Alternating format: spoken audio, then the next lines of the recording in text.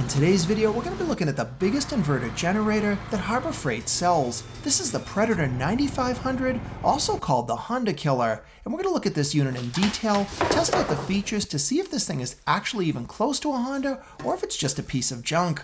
Before you can use your generator for the first time, you've got to add gas, add oil, and connect the battery. And the battery is already installed inside the generator, but you do need to supply your own gas and oil. Adding the oil was easy. You just remove this access panel and then you can take out the dipstick and add about 1 quart of 10W30 oil. The battery is on the opposite side of the generator, so we just need to remove that other access panel. Now if you ever forget what's underneath which panel, they actually printed on that sticker on the bottom. Connecting up the battery was pretty easy. You just need a Phillips head screwdriver and a wrench, and everything you need is already attached to the end of the terminals. Now I just need to add regular gas to the tank, and by regular I mean 87 octane. I should also note this tank is huge at 6.8 gallons, and they claim this thing can run for 18.5 hours at a quarter load.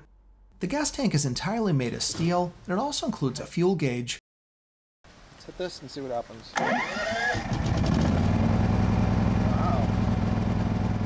That's amazing, because this has never been run. You can see it smoking because we got the choke. Switch it to run. Using the Predator is easy. They put everything you're going to need right on this control panel, including the outlets, switches, even the fuel valve. The outlets include a 120 volt 30 amp twist lock, along with 2 GFCI protected 120 volt 20 amp plugs. Finally, you've got this 120 or 240 volt 30 amp connector. This is the one you're going to commonly use to connect to your house using a transfer switch or some type of interlock. And this is your eco throttle switch. Think of this as kind of like a gas saver, because when you turn it on, the engine is only going to run as fast as the amount of stuff you have plugged in. This valve is for your fuel control, but it's got a nice extra feature. Now normally you're going to put it in the run position or use the choke when you're first starting it up. But when you put it in the off position while the generator is still running, it's going to use up all the gas that's in the carburetor, and that's going to save you having to drain the carburetor at the end of the season. You also get 2 USB ports, though personally I don't really see anybody directly plugging right in. They also include these parallel operation outlets that should allow you to connect 2 of these generators together to double the output, but I only have the one so I can't test that function out. You can also trickle charge up a car or a boat battery using this built-in port. And they do include this simple 3 LED indicator to tell you when the inverter is working, or if you've got low oil or you have an overload. You've also got a built-in hour meter, but it doesn't have any other functions. Another cool feature of these wheels, they're made of solid rubber, and because it's got 4 of them, you can kind of just wheel this thing wherever you want to go. But if you're going to make any type of sharp turns, you can use these retractable handles, and these are pretty cool because when they're folded down, it lets that generator take a lot less space in the garage. You've also got 2 parking brakes on the wheels, one in the front and one in the back. And this model is a full electric start, but if the battery goes dead or something breaks, you can use this manual pull start cord on the side. So it's getting around 64 decibels right now. Switch the eco throttle off. That's going to set it at maximum. 68 decibels, that's exactly what they advertise. Here I'm trying another test. I've got my Honda EU7000i right next to the Predator. Now ironically, the day after I got the Predator, we lost power for 3 days, and I thought this was a perfect opportunity to try it out. So I switched off the Honda after the first day and fired up the Predator. Now the Predator maxes out at 9,000 watts compared to the Honda that can only go to 7,000 watts. But I wanted to put that extra power to the test to see how well it would work. Now, I love my Honda, but unfortunately it can't run an electric dryer without causing it to overload because those things usually use around 5,000 watts alone. So I went ahead and turned the dryer on, and here's what it did to the Predator. And that was it. The generator didn't miss a beat, and the dryer worked perfectly. There's a little coverage on day 2 of having no power. So right now I'm on the Predator 9500, and one immediate change I noticed is when my well pump kicks on, my lights in my house don't dim. When I was using the Honda, anytime that pump would kick on and the Honda was in eco mode, the lights would dim pretty severely. When it comes to generators, you'll often hear people talk about dirty power, and the only way to tell if you've got clean power is to use a power quality analyzer like this.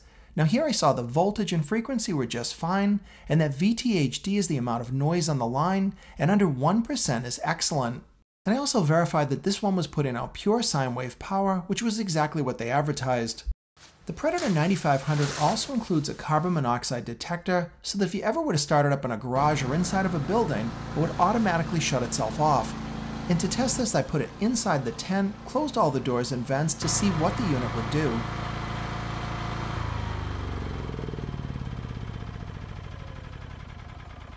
And after less than a minute, the unit completely shut down, and as you can see, this red LED blinking indicates that it picked up monoxide, so this unit was working correctly. And the big question is, do you buy a Predator for $19.99 or do you get a Honda for $4,600? To help you decide, let's look at some specs and see which model wins. When it comes to engine size, the Predator has a larger engine of 459 cc's versus the Honda at just 389 cc's. The Predator also puts out more electricity with 9,500 surge watts and 7,500 running watts. The Honda in comparison is putting out 7,000 surge watts and just 5,500 running watts. And the Honda is a clear winner when it comes to the app or the smart meter. It's got Bluetooth, a mobile app, you can even remote start the generator at no additional cost. You've also got that hour meter that also includes some voltage information that you don't get on the Predator. When it comes to runtime, both models are fairly close, but the Predator wins at 18.5 hours versus Honda's 16 hours, and the Predator is putting out more electrical power at a quarter load. Both of these generators are really quiet, but the Honda wins at just 59 decibels versus the Predator at 67. But to be fair, the Predator is again putting out more power, so it is expected that it would make additional noise.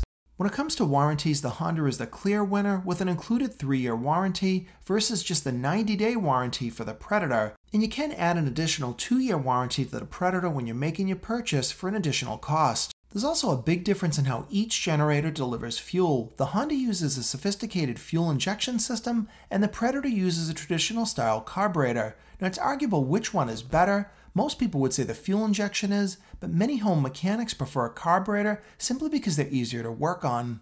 After looking at the specs and comparing my own experience, I can say that the Predator 9500 is definitely a great machine, and it did everything they advertised without any issues at all. And it's doing all that at less than half the price of the Honda. But the one problem is we don't know how long this Predator generator will last.